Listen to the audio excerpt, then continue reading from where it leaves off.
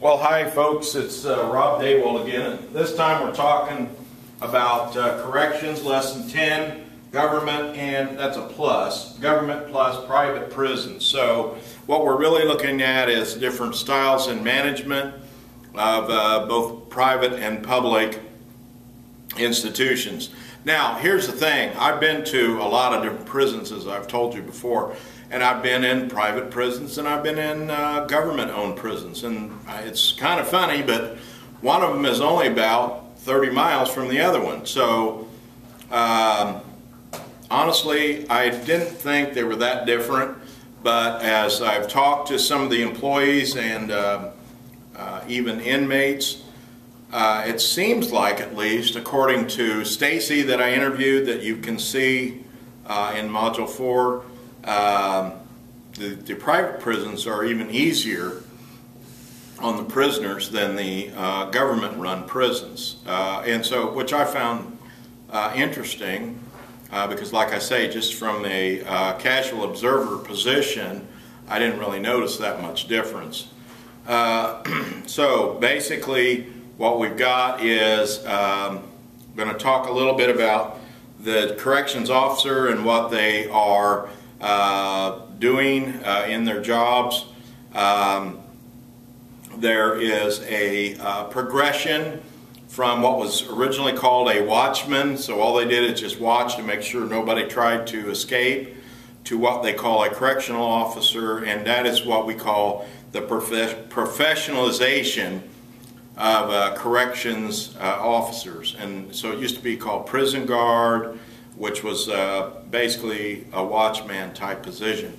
And the watchman is actually a tradition in the United States. We had those long before we had policemen, and every able-bodied man in colonial United States had to serve a stint as a watchman. And the watchman's job was to walk around and basically start the hue and cry if there was a fire, if there was a fight, if someone was trying to rob somebody, if someone was trying to break in someone's home. Or one of the big things that they had back then was what they called eavesdropping. And eavesdropping literally means what it says, and that is that one person would hang over the edge of another person's home on the roof and stick their ear down by the window and listen to what people were saying or doing, like in their bedroom or something like that. So the watchman was to shoo off eavesdroppers and burglars and robbers, or start what we call the hue and cry to try to get people to assist in stopping a robbery or catching a criminal. Now, way a long time ago, in about 1800, we started to see the progression from watchman in law enforcement to the professional police officer, and that continues to this day. And many would argue, well, there's no such thing as a professional police officer. Others say, well, yeah, look at all the skills they have today just to work in that field. Corrections officers have lagged about 100 years behind and really haven't developed, maybe some would say 150, have not really developed as professionals until more recent years, probably starting, I would say, around 1950. Although there was some talk of this before that, as far as getting an organized movement really in place and being effective, it did not really happen. Now, one of the problems that you have as far as professionalization of corrections officers is the problem. They do get low wages and they work a lot of hours to make up for the fact that they get low wages. Same way with police. A lot of police have two jobs, work as a policeman and a security guard or a bouncer, or I've known guys that start their own little bad check company where on their spare time they go and collect bad checks. Now, one of the things on racial and ethnic diversity is, for many years there were obviously no female corrections officers, there were no minority corrections officers. That was like unheard of.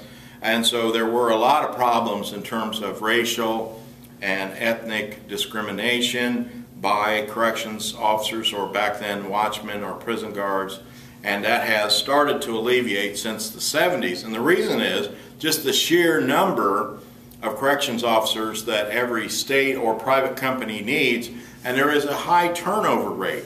So they've had to open the doors to just about anybody that's willing. So in the case of Stacy that we talked about in the interview, she was very pleased with her job, and she worked a lot of hours. It was stressful, it was dangerous, but she liked what she did. She really enjoyed it. She even said she loved it. But here again, she's a female corrections officer supervising 200 men, you know, and so you wonder how that could even be done. But she's one of a group, as she said. They have what they call a CERT team when it's necessary. As much as we say, well, they look out for each other and some of the prisoners look out for the female corrections officers, there is a recent case out of, I think, California, somewhere on the West Coast, where a corrections officer was actually just a chaplain's assistant. She's supposed to help the chaplain just put out like the hymnals and keep order in the church while the prisoners were in there. Where she was working by herself one day and a prisoner somehow broke away from a work detail and went in and raped her and killed her.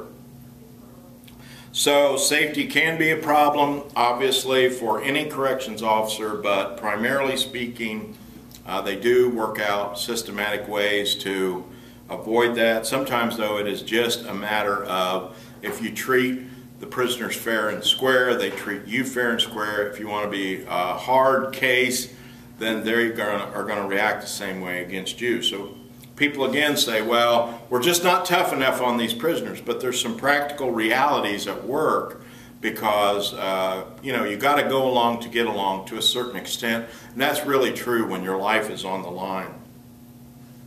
Well, female corrections officers still not accepted by a number of different people. A number of males say, well, they just can't pull their weight. If they do get in a scuffle, they're always having to call for help. You know, just different things like that.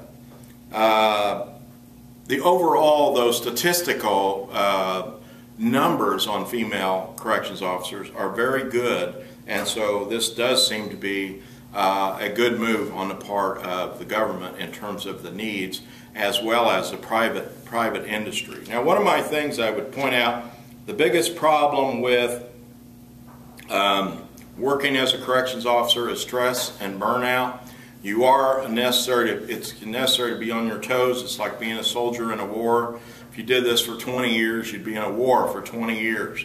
So there is a high burnout rate. There's a lot of people that move on. But another thing that people tend to do is they move up. Like I said earlier, the problem you get into is the long hours. A lot of them work 12-hour days, maybe 4 days a week. Some of them work 12-hour days, 5 hours a week, or 5 days a week. And so it's very difficult type work just for the time that has to be put in. And so then mental health in terms of the staff, mental health staff, counseling, recreation, a number of these positions, they're trying to professionalize this, increase the opportunities for people to work on some of their anger issues and jealousy issues and things like that. And at the far end of the spectrum, the ones that are child molesters and pedophiles, they try to work with them in terms of behavior management to avoid problems with their desires and needs. They're never really completely cured, but there are ways that they can be controlled. Extreme cases, like we said, of child molesting end up going into a mental institution after they finish their second, at least, stint in prison. We can also look quickly at religious staff. Religious staff, usually there are chaplains involved.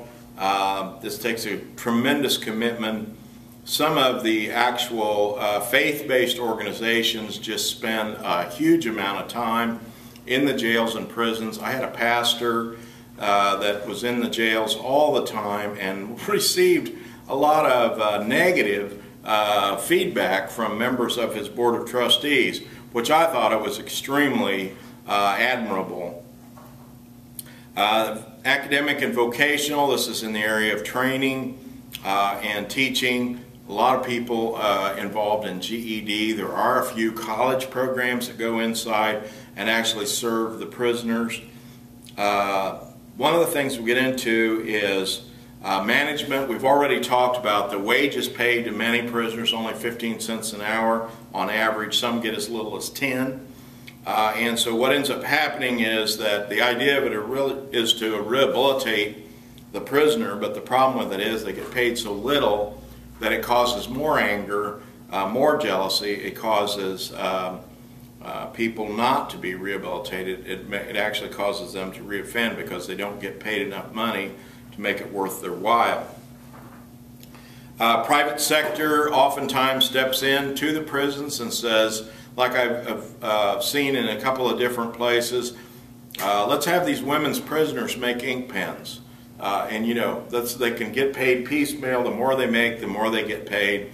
But here again, is it a living wage that they're receiving?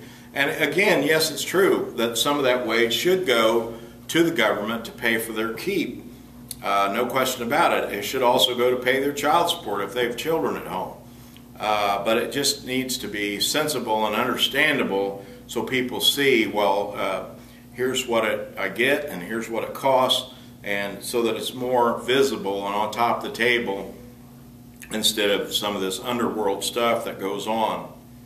There's also government type uses, like I said, in Terre Haute prison, where they have them make furniture for government buildings. They make blankets for the Army. They make a lot of products for use even in the prisons all around the country in the U.S. Bureau of Prisons. There is a corporate model, which is a model where they're just like any other business, where they're like, well, these are resources, and they bid against each other for who's going to get these jobs and these opportunities, and so that is an important part of it. Well, privatization, there's a lot of discussion about privatization.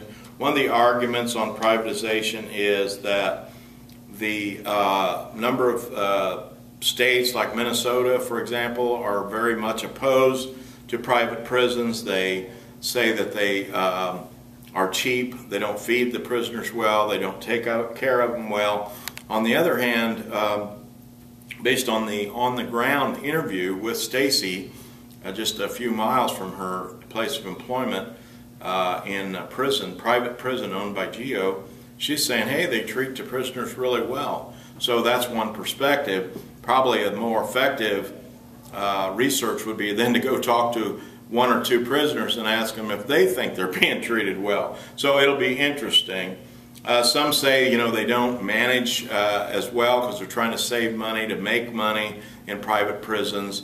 But all in all, it is seeming to work at this prison in Newcastle. And frankly, from the 30,000 foot area that I look at it, I don't see it as being that much different.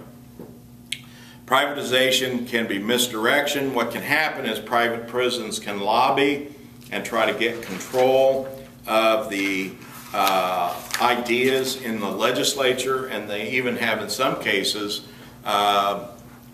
given bribes to judges in the juvenile facilities in Pennsylvania. 2 judges went to prison because they're putting kids that had absolutely no business being locked up into a private lockup because they got a kickback for every child that they put into a juvenile lockup.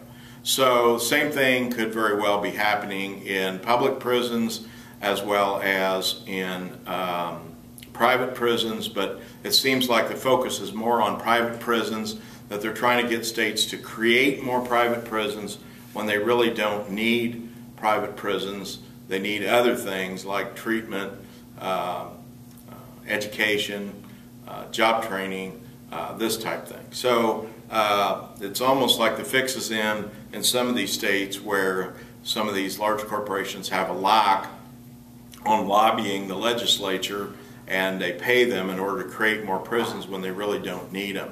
So you're seeing that in most large states like New York and California, prison populations are going down substantially, but in some southern states, this good old boy network is in place, and they continue to put people in prison for very small things, such as drugs, just usage of drugs, not dealing drugs. You know, when we look at drugs, I mean, we need to focus on, are these guys dealing drugs to kids? I mean, those are the ones that need to be off the street. If they choose to use drugs, and that's all they've got is a small quantity of drugs for their own use, well, say they kill themselves. Well, that's on them. They chose that path. So why does the taxpayer have to get involved? I mean, you know, dealing, here again, a little bit more difficult problem than just the using, but obviously less of a problem than dealing to kids. So I think the scale of this is kind of out of whack, that everybody that has anything to do at all with drugs are being put in prison, and we should rethink that, I think, again, and give that a strong look. Same way to nonviolent offenders, problem you get into, you have petty thieves, people like that take beds that need to be for violent offenders. And if we don't have enough beds for violent offenders, then the first to go should be the nonviolent offenders. So I think it's a major need to rethink this whole correctional process. Thanks for watching. That's basically it for this time. Again, if you need me, robdawaltme.com, Lesson 10, Government and Private Prisons. Thank you. Ta-da!